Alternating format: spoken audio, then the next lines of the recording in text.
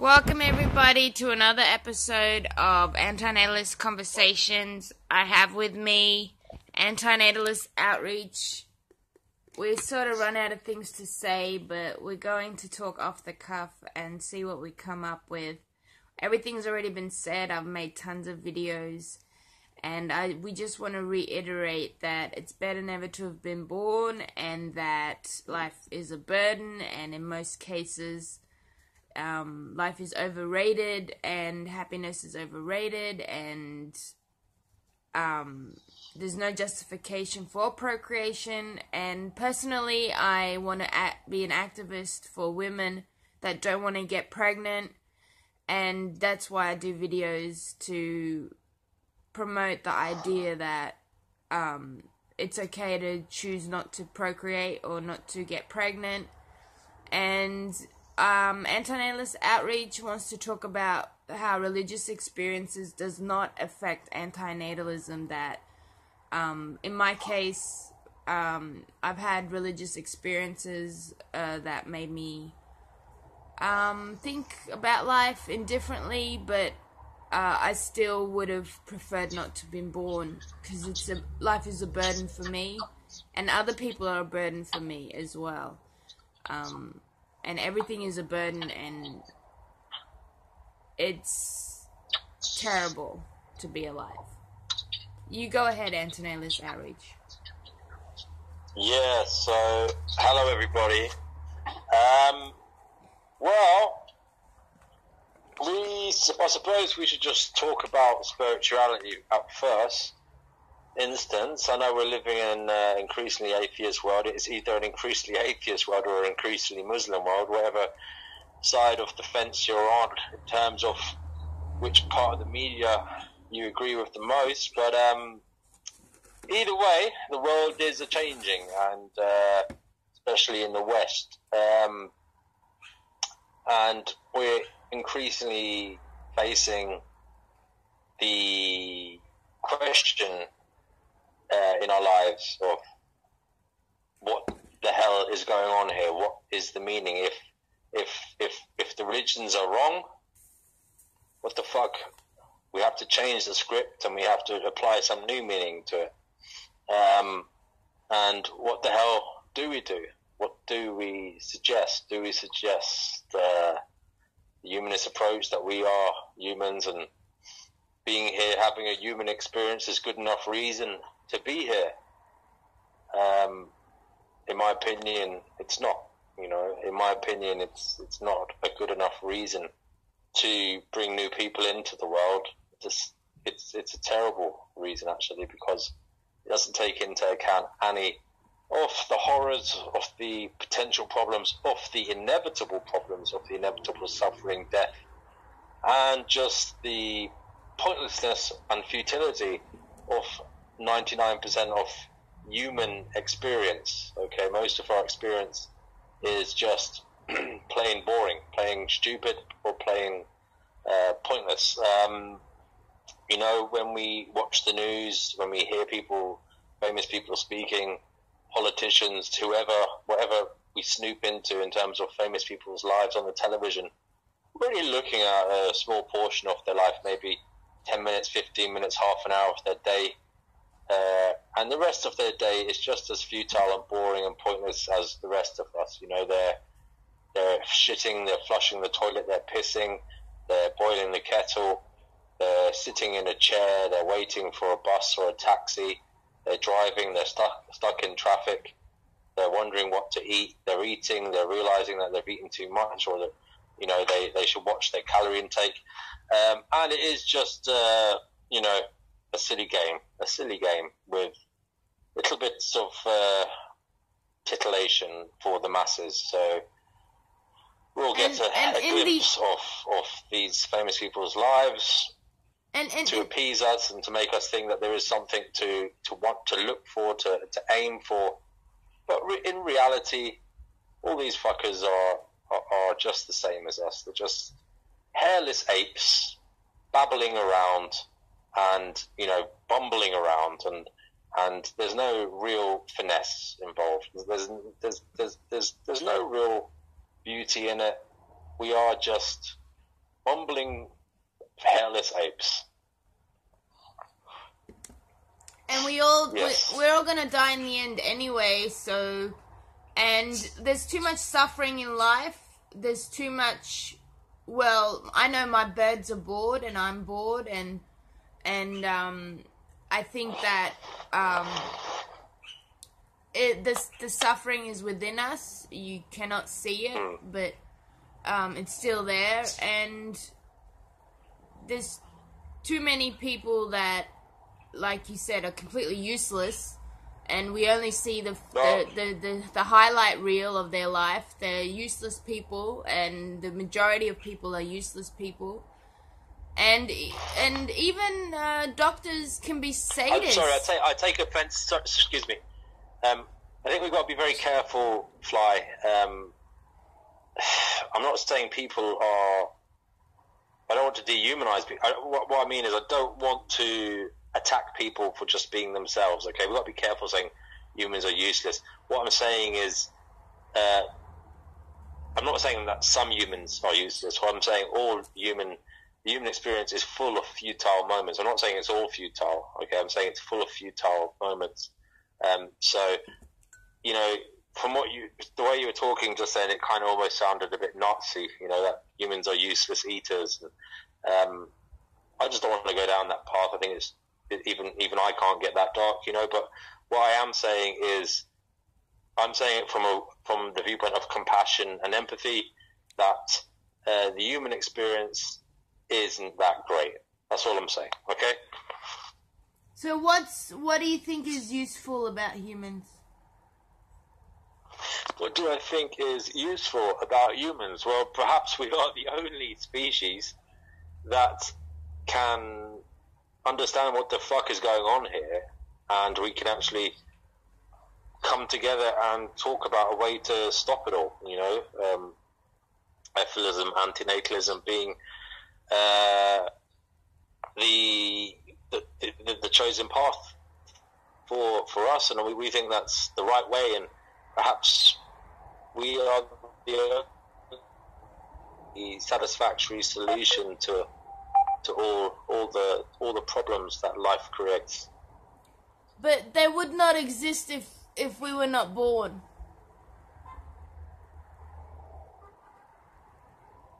Hello? If we were not, or as if humanity did not exist. Yeah, I mean, it's horrible here. Like, people don't admit it. People don't talk about it. People, there's. I agree, it's horrible. And people will not say it. And you ask people, like, if in a married situation, like when their partner is present, when someone is present, they will not say they're unhappy and that they hate that situation. But in their own, when they're alone, and you ask them one-on-one, are you happy? They will say, no, I'm not happy in my marriage. I'm not happy with my life. And it's the same with unmarried people, and everyone is putting on this pretend facade that life is worth it, and I don't understand why we cannot come to an agreement and admit that it's freaking horrible to exist. It is. It's atrocious. But then, unfortunately, there are people that will never come to that level of understanding because of various reasons, their psychological makeup or their intellectual can't even say the word. That's quite funny considering what I'm about to say. Their intellectual ability. This allows them to understand what the hell is going on and how futile stuff is. You know, if their IQ is low, so low that they're just happy eating a lump of cheese out of the fridge and that's all they have to think about, then you know they're happy. And same goes for people with emotional detachment, people with high autistic traits or psychopathy, or traits where they're not so social, or they don't really have cares for the social world. Again, they might be difficult to persuade to question, life. But having said that, there are a lot of Aspies and wonderful autistic people in the antinatalist movement. All I'm saying is, I'm not attacking autistic people. All I'm saying is that individuals come in all different ways, okay? So we all have different mindsets and natural ways of thinking. And there will always be people who just won't get it. It just will not get it. So that is a moral question. What do we do with those people? What do you do with people who just don't get it? That's a great stumbling block for antinatalism, because we don't want people to suffer, okay? So I personally take the pacifist view, I suppose, in that tell people, but don't do anything. So I'm not going to force people to stop. How would you stop suffering? I'm not going to force people to stop. Sorry, can I just finish? I'm not going to force people to stop reproducing. But the question is, what about the rights of those people they're bringing into the world? It's the great stumbling block for antinatalism, and unfortunately, I don't see it as being something that can be overcome, because people just won't listen. And as I've said this before on Twitter, I feel so sorry for future generations of such parents, because this world will just be eventually home to the spawn of psychopaths and dumb people, and people will obviously inherit those traits, so they'll either be dumb or psychopaths or both. And God help those dumb people, man. God help those dumb people existing in that world. Those people who literally will know better. They'll know no better, and they'll just keep spewing out more victims. Just some people will never get it, and that is very sad. The question is, do we have a duty to protect those people, Fly? Do you think that if the conversation was had, Can you answer that question? It's met with a lot of ridicule, and you are like one of those antinatalists, like many antinatalists, who think that, well, procreation is inevitable. And I think that if we had the conversation with more people, with men, women, teenagers, children, and we traumatize them and we tell them that, and it shouldn't be ridiculed, and you shouldn't be shamed for saying, well, fuck, this is bullshit. It's like they're selling you a product and they're deceiving you, and you cannot return the product and say, well, this is bullshit, I'm suffering, I hate this existence. And it's not just about you or your child. It's about the harm that they're going to create in the world, to animals, to other human beings. And what could be worse than if your kid turns out to be a serial killer, pedophile, rapist, and you're not even held accountable for the harm they cause. If they become a pimp, a pet, if they, you know what I mean? And you're not even held accountable. Yeah. I've thought about this before. Like in London, especially, we're being terrorized by teenagers. We've got an extremely high murder rate in London at the moment, with lots of stabbings. I think it's surpassed New York for a while. I'm not sure if it's higher than New York at the moment, but there's a hell of a lot of terrible stuff going on with youngsters, throwing acid in people's faces, stealing mopeds and just riding, all over the city, running riot and stealing people's property, mobile phones, jewelry, etc., and just throwing acid in their faces, just doing what the fuck they want. Now, the law doesn't allow us to treat those teenagers as an adult, so they're fearless, because I don't think there's going to be any real punishment. They might go to detention centre for a little while, but they'll be rehabilitated and they'll be sent back out into society. So I really think, and this might help antinatalism. We kind of have to push for parents getting punished for the behaviour of their children.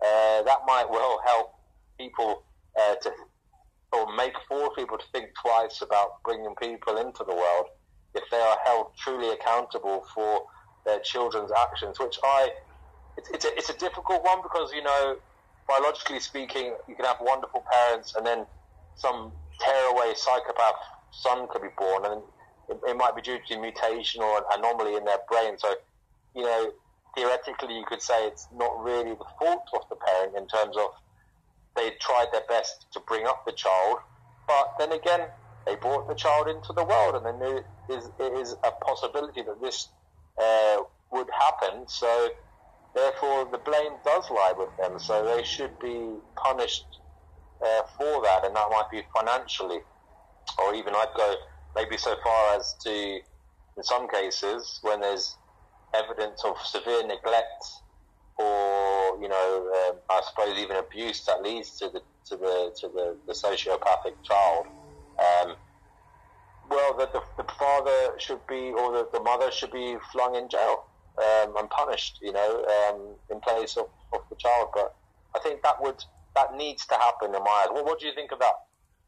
I wouldn't go so far. I would just say public shaming would do enough to deter people. I don't think you have to punish them into jail. Hold on a second. These kids are making rap songs on YouTube, right? They're flaunting their lifestyle. They're proud of it. So what is public shaming? Saying, oh, you broke the law. They're proud of breaking the law. I mean, shaming the parents. Public shaming? What's that going to consist of?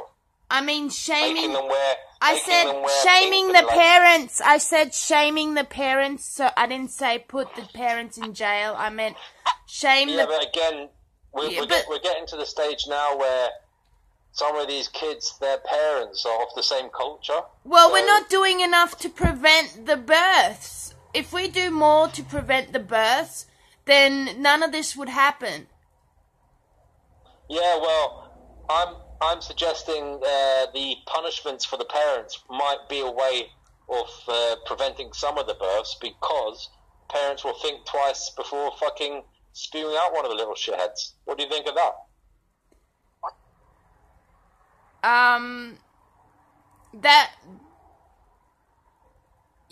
I think they would think twice before having a child. But they have a child and they look at the baby. They don't look at the 16-year-old. You know what I mean? They're not looking at, I'm bringing a six. That is true. That is true. You know, they're thinking, I'm bringing a. Gaga, and they don't think about the fact that baby. You know. That baby's cells are going to divide and they're going to grow and grow and grow and grow, and eventually. They're not thinking of the 100. They're not even thinking of their child when their child is 80 years old or 70 years old or 100 years old. They're just thinking about my baby when it's. About the fact that child, when they're changing nappies, it'll probably have to have its nappies changed again when it's like 80 and unable to move in a bed, dying from cancer. No, they don't think about stuff like that. They think about the here and now, and they think about the Disney narrative of, oh, wouldn't it be lovely if we had a little version of me and you, half of you and half of me, and we could train it to be like you, and we could brainwash it with our own ideology and make it successful even though we're not, and we can make it do things that we couldn't do, and we can make it, you know, fulfill all our ambitions that we never got to achieve. Wouldn't that be lovely? Selfish. I don't think. I never understood why they would think like that at all. I never understood that. What is so great about what we're doing on this planet? You know, it would be better if we prevented more births, prevented more people from coming. Does it come down to the mere basics, though, Fly? Right? It's the mere basics. It's the way men and women are wired. Men want to fuck. Women obviously want to fuck too, but a way for a man to keep a woman is to fuck her and make her have his kid, and then he's more likely to stay in her life. There might be, men don't like to admit that, but subconsciously that might be part of the behaviour of the man as well, to fuck with, like fucking a woman, like spurting his load in her, owning her, and then having rights to see her again because she's got his kid, you know? And the same goes the other way around. Well, we hear this all the time, that women trap men by having a child, but it just comes down to the basic animal nature, doesn't it? I personally don't think it's about sex. It's not about sex or abstaining from sex. I literally think these people have children on purpose. Like, they want children. And that's the problem. Well, I think they're both obviously related. People want kids. People also want to have sex with each other. So people know that sex leads to having kids. And you obviously you can't have one without the other. So, well, you can, I suppose, if you get a fucking test tube. But I suppose even that involves an orgasm because the guy has to jerk off into the fucking thing. But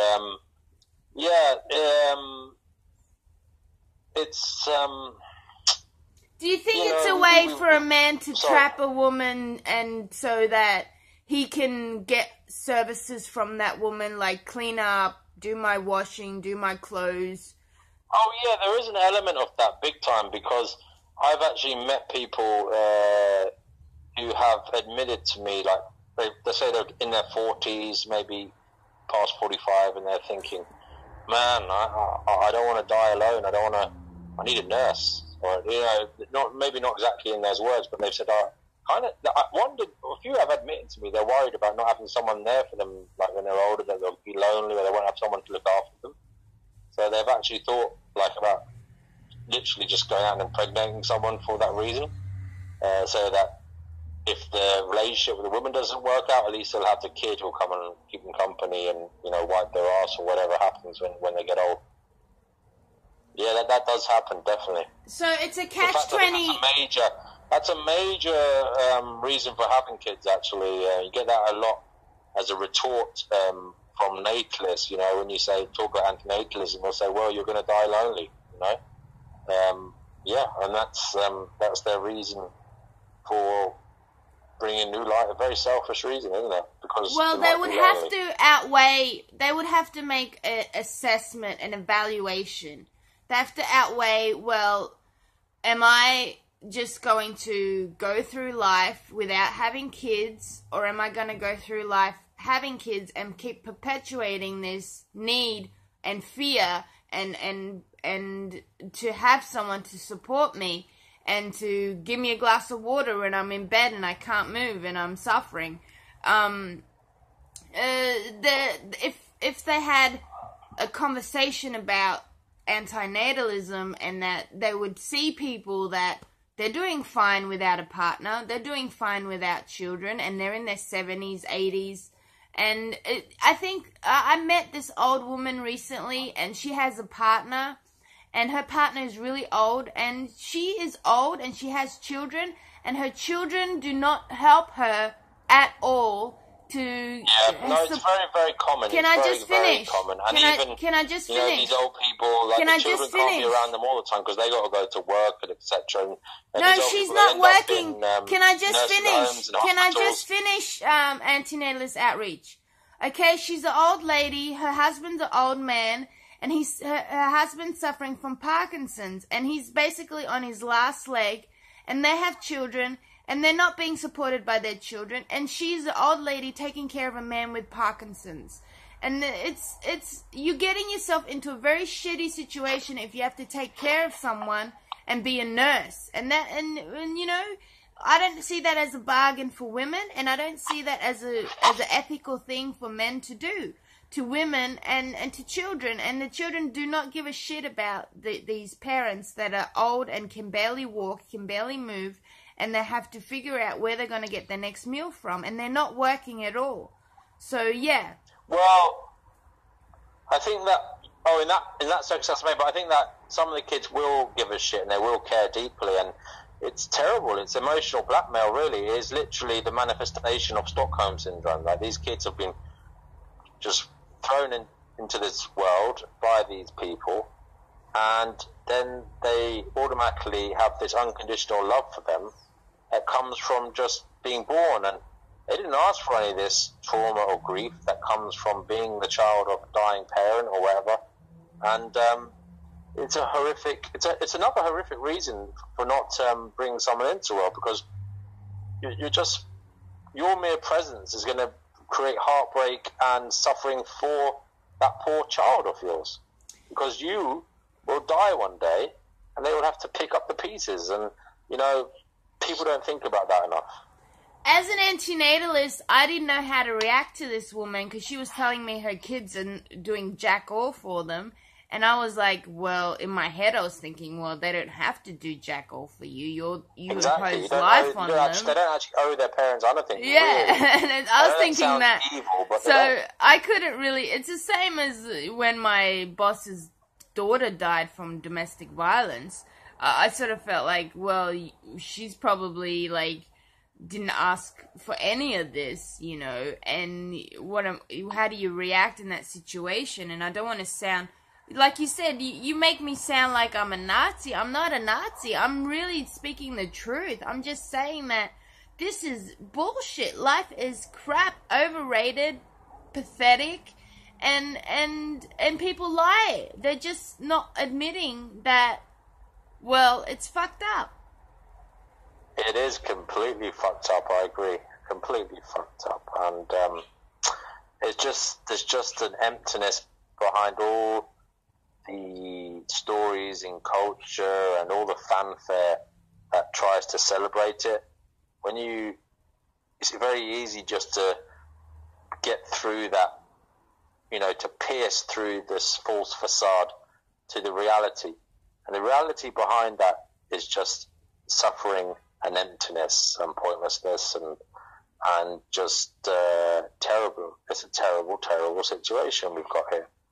Just look at the fucking news, man. Look who's running the world. We're being run by psychopaths and fucking narcissists, and even those megalomaniacs running the world, even they have fucking futile lives, and they just create problems for their family and their co-workers, and even they will face death and suffer from the biological reality of being a human. Yes. We're fed this narrative that we should be grateful for life. Life is a gift. And they call it procreation. It's not, you're not creating anything. You have no control over the outcome. The only thing that is guaranteed is that they're going to suffer and that they're going to cause harm.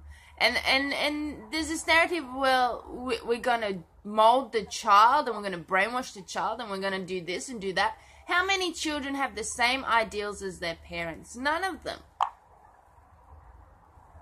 Times are changing. Yeah. What about spirituality then? Let's go back to that, because what do you think about all this God malarkey? I still think it's better never to have been born and to never. No. I'm asking you, what about your personal relationship? Do you have a relationship with God? Do you have a God?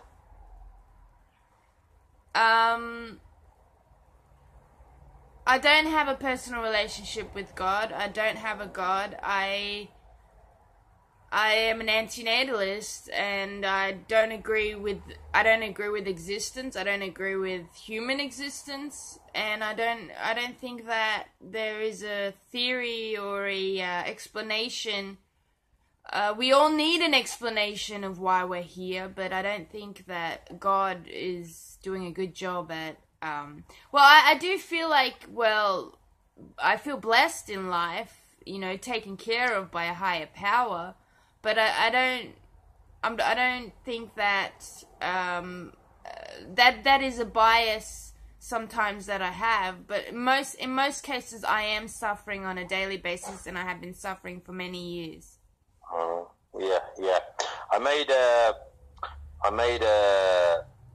YouTube audio cast once about this world being hell. Maybe you could provide a link to it below this audio cast, if that's okay. And yeah, my opinion hasn't really changed on that one. I think that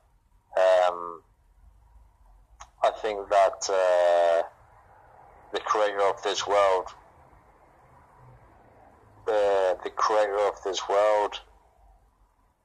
created pain and suffering for us and created us to experience pain and suffering, and that cannot be God worthy of worship in my eyes. So if this world was created by some type of intelligence, then fuck me, there must be a psychopath, you know. I've had a few kind of spiritual experiences in my life, whether that is the plain truth of it is if that's my brain fucking playing tricks on me because I'm a fucking human and we all have brains that play tricks on us. That's a possibility. I'm open to that. But I kind of think that possibly we are in a hellish place. We're in a kind of shithole of a purgatory kind of place where this isn't really where we're meant to be. We're not, our souls, if you think souls exist, our souls, our essence does not belong here. It doesn't belong here. I don't think that humans deserve, I don't think any sentient life deserves to be here. It's a trap. It's a biological trap. It's a physical reality. It's a trap. I think the Gnostics were right, like matter is evil. The physical reality is an evil creation. Now, whether that's created by, just the physics and science, or created by, well, it is created by that, but whether it's also being directed or there's some foresight from an intelligent designer, aka God, we cannot be sure. But I have had personal experiences where I've been led to believe that perhaps there is a God, and I've had synchronicities. You know what synchronicities are? Yeah, I've had. You know what synchronicities are? Yeah, I've had experiences like that as well. But at the end of the day, I think. No. I know. I've had a series of synchronicities. Like, so Carl Jung used to talk about them. They're like meaningful coincidences. I've also had experience of poltergeists with a friend of mine. So my friend was there as well. So it wasn't just me.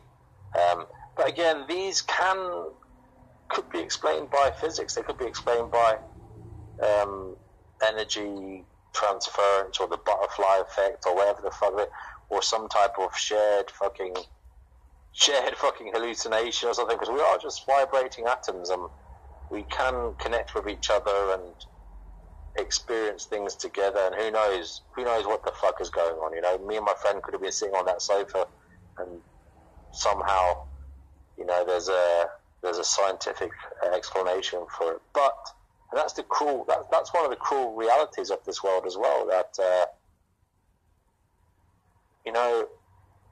perhaps we can explain things, but there's also a lurking question behind it all. Nobody knows for sure. Unfortunately, nobody knows for sure.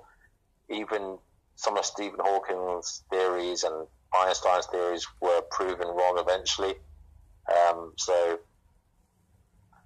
A hell of a lot of stuff. Like, I don't think evolution, for example, I don't think that can be disproven.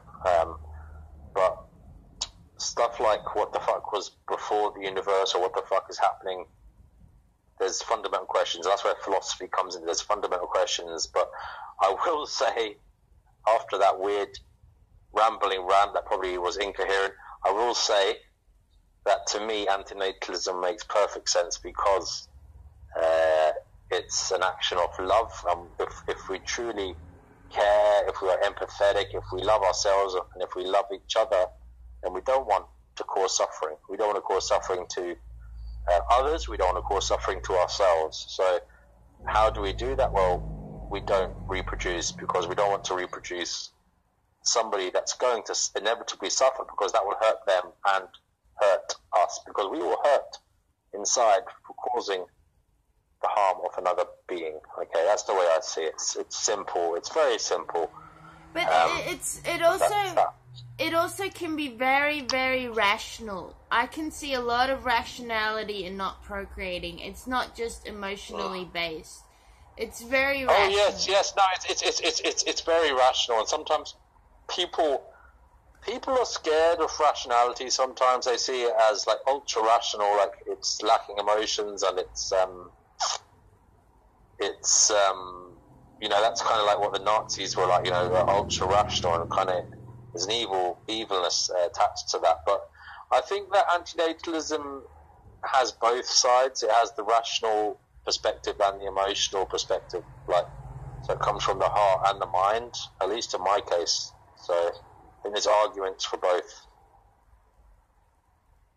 Yeah, I think it is tied to, well, you're causing suffering to yourself and the child, and more, and I think that the suffering does outweigh the happiness, because happiness is not persistent. Yes, and happiness. Who can truly be happy? That's another question. Can you truly be happy once you are awakened to what is going on here? To be honest with you, I don't think I've been truly happy in a hell of a long time, because once you know, you know. Okay, so once you know what the fuck is going on here, how can you be happy at all, ever? Because everything you think about that used to make you happy, you realize is just part of the machine, part of this meat grinder that we're living on. It's you eat an apple and you might think, oh wow, this apple makes me happy, but then you realize it's probably been picked by some underpaid illegal migrant, or there's probably like a worm in it, or there's some fungicide, or there's been some insecticide that's been used on it that's probably going to give you cancer, or it's just when you know what I'm trying to say. Yeah. Okay, we've got over half an hour. Is there anything you wanted to talk about or add? Ding, ding, ding, ding. I'm sorry, I am a little bit tired. I've been just come back from a long walk, so. What about I'd like to apologise. Sorry? What about we talk about spreading antinatalism and having a sort of community of antinatalists? Like we do these chats and record them, but maybe we could be more supportive of each other in ways to grow the idea, or spread the idea. Maybe we'll have, you've just given me a little bit of inspiration, maybe we will have an antinatalist poetry day. What do you think of that?